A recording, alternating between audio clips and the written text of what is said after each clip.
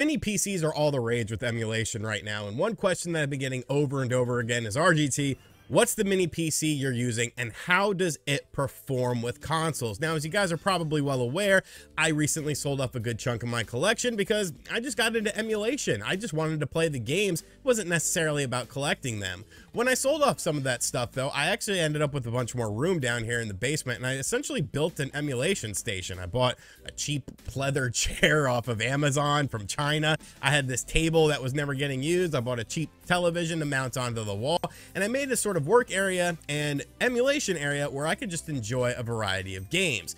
But like I said, the question has always been, what mini PC am I using? And today, we're finally going to take a look at it. Not only is this bad boy small, not only is this bad boy compact, not only can this bad boy handle a lot of stuff, but it's super cheap, under $350. So what is this thing? How well does it perform with the games? And is this something you should buy? That's what we're about to find out. First time on the channel, be sure to hit that subscribe button, like, comment, and share. Hit the bell as well. And let me show you guys this mini PC that plays everything. So this is the Beelink SER5 mini PC. Now this edition has the AMD Ryzen 7 5800H processor in it, has 8 cores and 16 threads. It has an AMD Radeon graphics card in it as well. It has 500 gigabytes of internal storage that can be expanded up to 2 terabytes, DDR4 at 3200 megahertz. And the best part is it's commonly on sale on Amazon for under $350. Link in the description box. You could see it's a tiny boy. It weighs a little more than 2 pounds. Like it's pretty damn small, but it packs a very good punch. We have 2 USB 3.0 ports on the front of the system, a headphone jack, and our power button as well. Flipping it over to the back of the system, you can see we have some cooling options going on here with some fans, 2 HDMI ports, more USB ports as well, a LAN port, and our plug-in for our power adapter. It's tiny looking at it next to this controller, but how does it perform? How does it play the video games? Because that's all that matters. Let's find out. And of course, the biggest question everyone's been asking me, does it play NES? Yeah, of course it does. I hate emulation videos that start out showing you NES and like Genesis stuff. Everything plays those. Let's get to the good stuff. I respect your time. We're going to start off with the PlayStation 2. Here is Automobilista for the PlayStation 2. A very interesting cel-shaded graphical style racing game that came from Capcom, which at the time of the release of the game, nobody really appreciated it, but in retrospect, a lot of people do enjoy this. We are running at 3 times the original resolution of this game, and you can see it's performing very well. I will say the controls in this game are extremely slippery, though. This was a multi-platform release, also came out on the GameCube and on the Xbox, but I definitely could not get a feel for the car, but obviously you could see this is handling this at 3 times the original resolution with absolutely no problem. So definitely a good sign to start things off when it comes to PlayStation 2. We're also going to take a look at Tekken 5. I don't think I've ever played this version of Tekken before, Tekken 5 being the version, of course, in question here.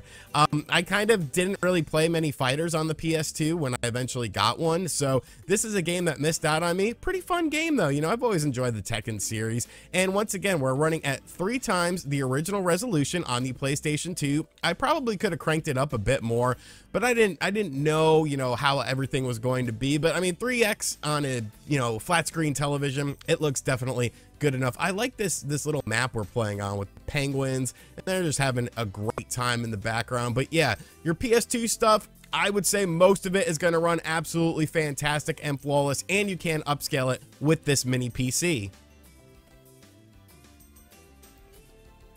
Next up, we have Nintendo GameCube running at 4 times the original resolution, and I mean, just look at this. Look, this is obviously Soul Calibur 2 for the Nintendo GameCube, the GameCube edition with Link, and this just looks stupid good. Like, I was blown away at how good this looked at 4 times the original upscaling, and I'm impressed at how this mini PC is handling it. Like, when I say this thing can handle a lot of things, you'll see as we go throughout the video, like, it's handling a lot of top tier systems with upgraded resolutions with absolutely no problems. I love the GameCube. I think it's a phenomenal system. Soul Calibur 2 on the GameCube is, in my opinion, the best version of the game because they got the best fighting character, the secret character, of course, being Link, exclusive to the GameCube version. So definitely, you know, a great looking game and a super fun game to still play today. Little Tony Hawk 4, little Chad Muska, the Muscalade here, and once again we're running at 4 times the original resolution, internal resolution upscaled, and it's doing great. You'll see like a little line from time to time on the screen, a little minor graphical glitch, but I just wanted to show you another GameCube game really quick that I grew up playing a hell of a lot, so yeah, get down with it, Muska. And we're also going to take a look at NFL Blitz 2003. What's cool about this game and a lot of these sports games from this era, the over-the-top ones, are the graphics still hold up like really well. This, of course, is at 4 times the original resolution, like all of the other games have been thus far. And like this game, I think definitely shines with it. It just looks really, really clean, really crisp. You know, the animations are still good. I don't know how to play half of these games. Of course, I'm using an Xbox 360 controller, so it makes it even more difficult. But the mini PC is handling the GameCube like a champ. Much like the PlayStation 2, I don't envision any major problems with the library if you're going for GameCube. And the 4 times resolution is just the icing on the cake with this. How about some original Xbox? Now this is running at 1 times the original resolution, so it's upscaling to a 1080p screen. We're playing Scarface here, one of my favorite open world games of all time, one of my favorite games on the Xbox. I actually played this game to death on the Xbox. I 100% completed it way back in the day. Great soundtrack, great visuals, and the mini PC, it's handling the Xbox with really no problems. The next game we're going to take a look at is yet another Xbox game that originally the first mini PC I had, it couldn't handle it. It wouldn't be able to play this game. And it's Showdown Legends of Wrestling. You know I love this game, so I wanted to be able to play this game, and it's playing absolutely flawlessly, minus some little graphical glitches. You can see that the shadows and stuff are kind of a bit weird. I could mess around with some settings and adjust that, but original Xbox runs pretty damn well on this system. Obviously, you're going to have some hits and misses when it comes to this, and pretty much every system beyond this, but all the Xbox games I wanted to check out that I threw at it, it seemed to run good enough to where I could have a competent experience and enjoy the game. This is running at full speed. There's no audio glitches or anything like that. Just a little weird lighting glitch, but I love this game. You know, Hogan versus Warrior. This is WrestleMania 6 at the Sky Dome in Toronto. Just, you know, super cool game. It's a shame that it was rushed out, but yeah, you're gonna have good performance with this mini PC when it comes to Xbox.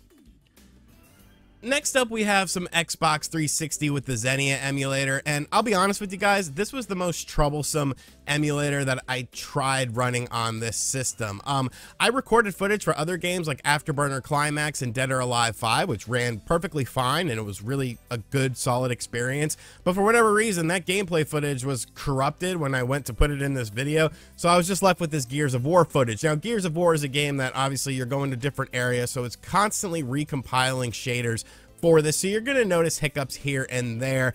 Xbox 360 stuff on this mini PC, it's definitely not like a flawless experience, but I do feel like it's manageable. I just wish Xenia had an interface for their emulator. Like, there is no interface to easily change things on the fly and, you know, try different sort of configurations, because you're going to have to do that with a lot of emulators. So if you're buying this strictly for Xbox 360, you might be a little bit disappointed. It did crash on me a lot too, just randomly. I don't know. Maybe it was just me. Maybe it was just what I was doing, but Xenia runs okay. Xbox 360 is playable on the system, but it's definitely not the best. But surprisingly, PlayStation 3 was a hell of a lot better. We're taking a look at Mortal Kombat versus DC Universe here, and you will have some shaders compiling with this game.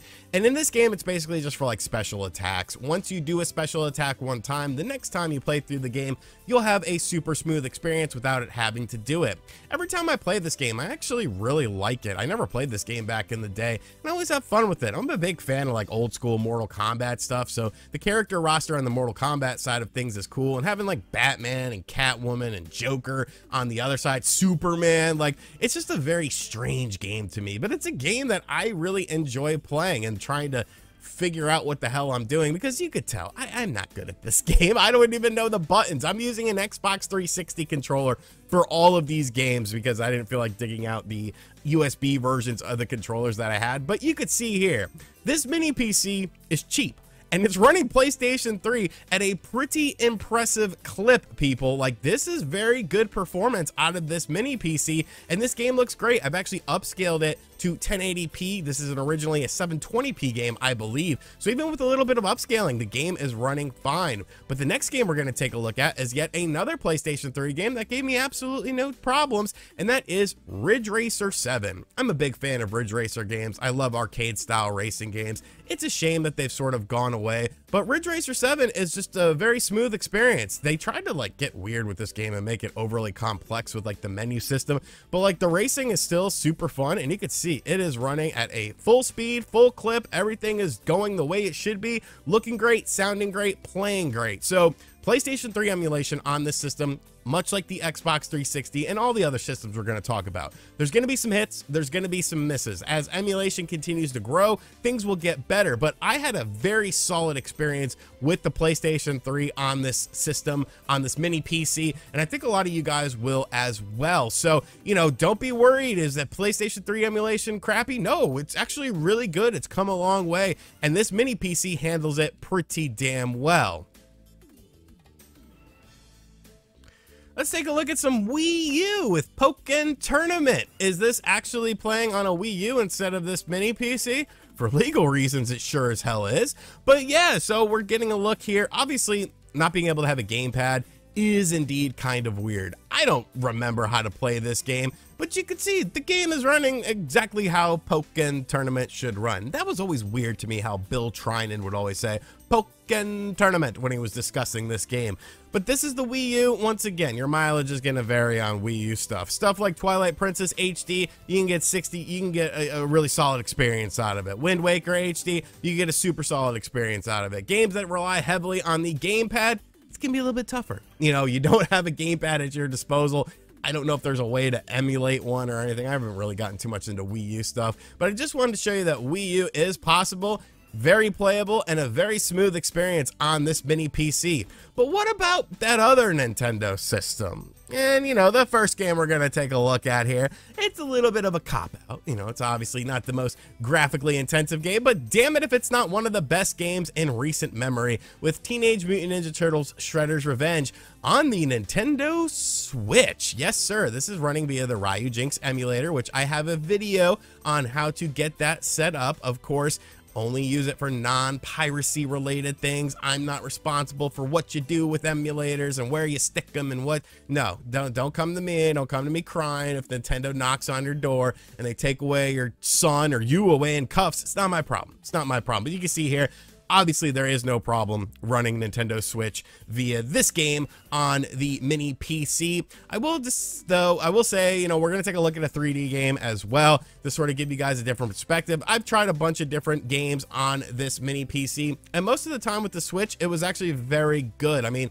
there are some beefier games that aren't going to run, much like PlayStation 3 and Xbox 360. It's sort of a lot of trial and error, trying out different settings as well. But here's Nickelodeon Kart Racers 2. This is a fully 3D kart racing game that I had never really spent any time with before, and this is running at a full 60 frames per second, like flawlessly, no graphical glitches, no sort of anything. So we're handling Nintendo Switch stuff on a sub $400 mini PC. Like, this is insanity. This mini PC is insane.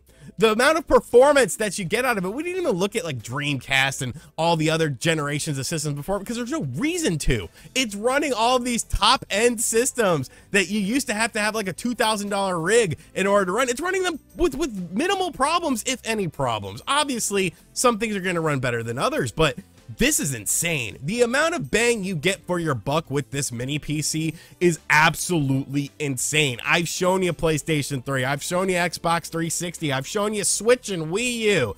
Let's go ahead and wrap up this video though, and I'll give you guys my final thoughts. So what do I think about this mini PC, the Beelink SER5? It's a monster. For the amount of money you spend on this, the bang for your buck is absolutely incredible. I am still blown away at the performance that this gives me at the price point that I paid for it. Yes, it retails for a little over $400, but it's commonly on sale on Amazon for $330. For less than $350, you can get this, which will play anything you pretty much throw at it. And it's been absolutely an awesome experience. I'll have an Amazon link in the description box down below should you guys want to pick up one of these. Yes, it is an affiliate link because I mean, I bought one. I might as well make some money if you guys want to buy one too, right? If you're going to buy it either way, who cares? But yeah, this thing is freaking awesome. The amount of bang for your buck is just, I don't think there's anything that matches it. I don't think there's a single thing out there that matches it. So let me know in the comment section down below if you're interested in one of these. And if you are, like I said, check out the Amazon link. It's an affiliate link, but whatever. This thing freaking rules. And as always, guys, thank you for checking out this video. Like I said at the start, if you are new to the channel, be sure to hit that subscribe button, like, comment, and share. Hit the bell as well. And as always, I'll catch you guys on the next video. Later.